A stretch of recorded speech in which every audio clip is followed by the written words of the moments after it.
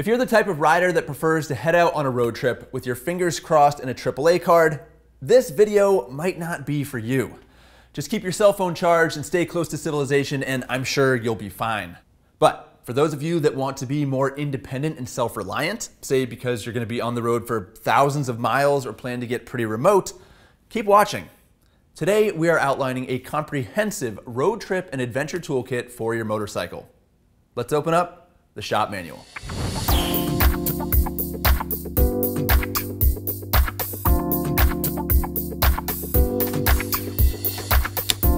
This episode of the Shop Manual is brought to you by Kershaw, my go-to unboxing knife and a tool I carry with me everywhere. Get 25% off your order at KershawKnives.com with code 1TSM25. In a previous episode, we discussed a basic compact toolkit designed for around town use, so you get home or get to work when something minor happens to your bike. But what if you're going to be on the road, or maybe even off-road, for days or weeks at a time? Then you're going to need a more complete kit so you can maintain and repair your bike throughout your travels. So, what should you bring? This is what I'd like to have, but you need a chase truck to haul it. So this is what I actually carry. The specifics of the kit are going to be different for every bike and every adventure, but a good way to identify your foundational tools is to tackle your bike's first major service. That likely entails an oil and filter change, air filter and spark plug inspection or replacement, chain adjustment, brake check, cable adjustment, etc. In fact, go ahead and give your bike a thorough top to bottom tune-up and inspection, and make a list of every tool and all the supplies you use. This is going to accomplish two things.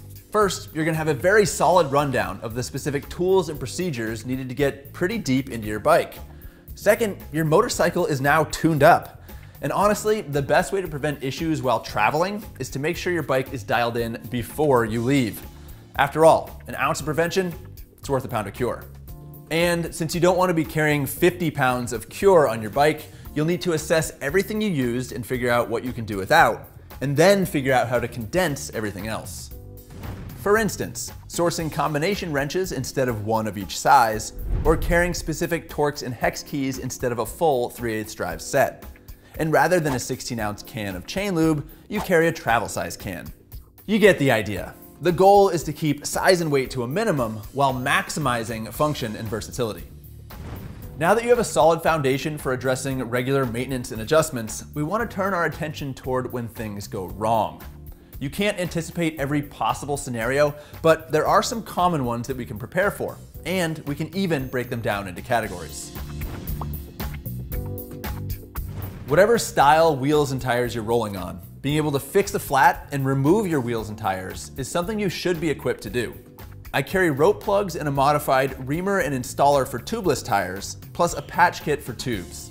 I like these Park Tools bicycle kits because they're compact and the box protects the tube of glue so it doesn't get popped or punctured. I stash a valve core tool and a razor blade in here as well. When I'm on a big trip, I pack a 12-volt compressor rather than a hand pump or CO2 canisters. I use the bag to hold a tire gauge and the rest of my tire repair stuff, as well as a few extra rags since there's space and it keeps things from rattling around. For wheel and tire removal, these combo tire spoons from Motion Pro are my go-to because they pull double duty with an integrated wrench and adapter for removing axle nuts. These are a whole lot better than hauling around a ratchet, 3/8 to 1/2 adapter, a heavy steel socket, and separate tire irons. And if you're rolling on tube wheels, pack an extra tube. For enduro and ADV riding, I'll carry a 21-inch tube since it'll work for the front, or you can stuff it into an 18-inch rear in a pinch. For the front wheel, this combo tool will fit all internal hex axles, and you can spin it with a 3/8 drive ratchet or a wrench. They come in steel and aluminum, so make sure you're going with the latter to save weight. As for stands, I've had to get creative with a stump or logs, or worst case scenario, you might have to lay the bike on its side. I'm not concerned with carrying extra gas or oil, but I do want to be able to transfer gas into my tank or someone else's, and I think we can all agree that it's important to keep oil in your engine if you punch a hole in your crankcase. Packing 6 or more feet of 1/4-inch hose will allow you to siphon fuel from another bike or even a car. A larger hose will transfer gas faster, but takes up more space.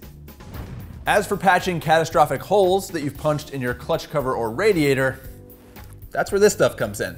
JB Weld failed miserably in our thread repair video, but when it comes to scabbing stuff on the side of the road, JB Kwik and JB SteelStik, which is more of a putty, can save the day. I also keep a few washers and coins handy to help span and reinforce especially large repairs.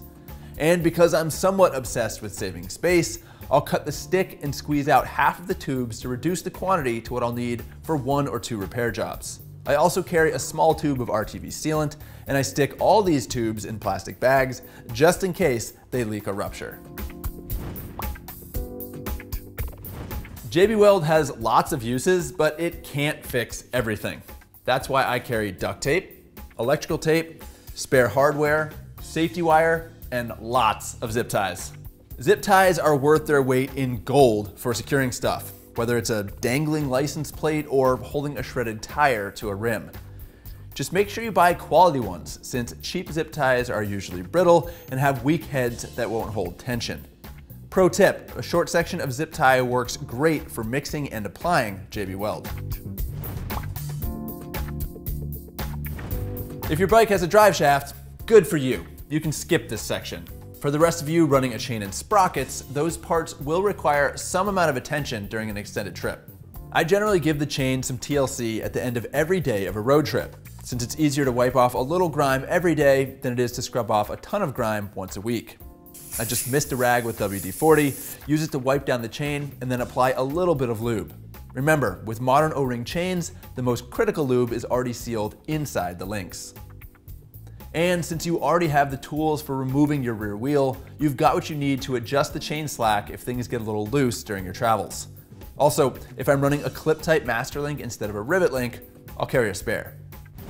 Now, WD-40 is an effective solvent, so it works well for cleaning stuff, and chain lube works pretty well for lubing other things like lever pivots and cables.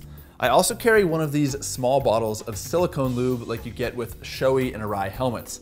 This stuff is excellent for lubricating zippers, like on your luggage or your jacket, and it also works well for anything rubber, so think forcing a carburetor or throttle body back into its rubber boot. Then there's stuff that defies a category.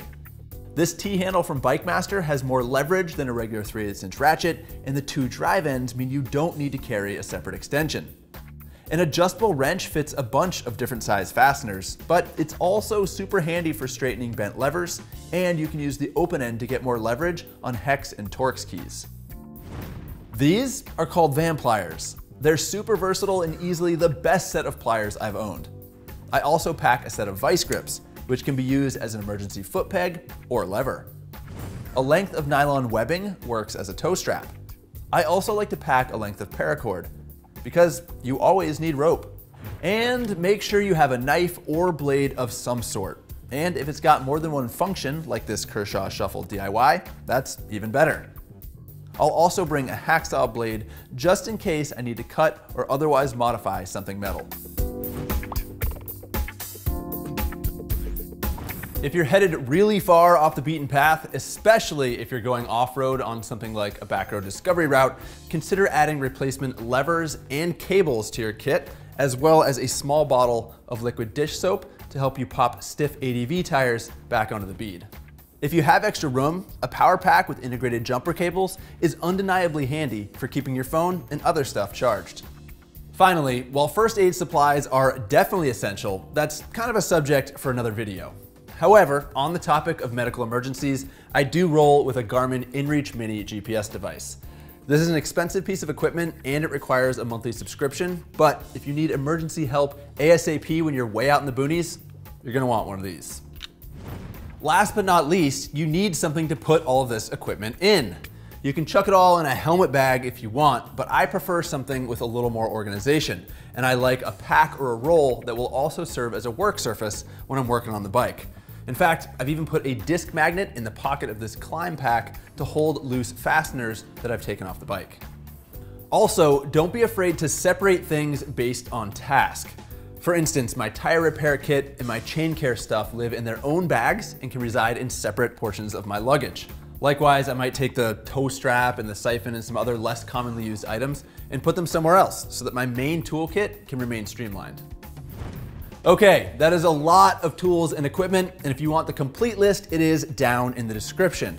However, there is one final thing I would recommend for people out on an adventure, and it's actually something you can't buy.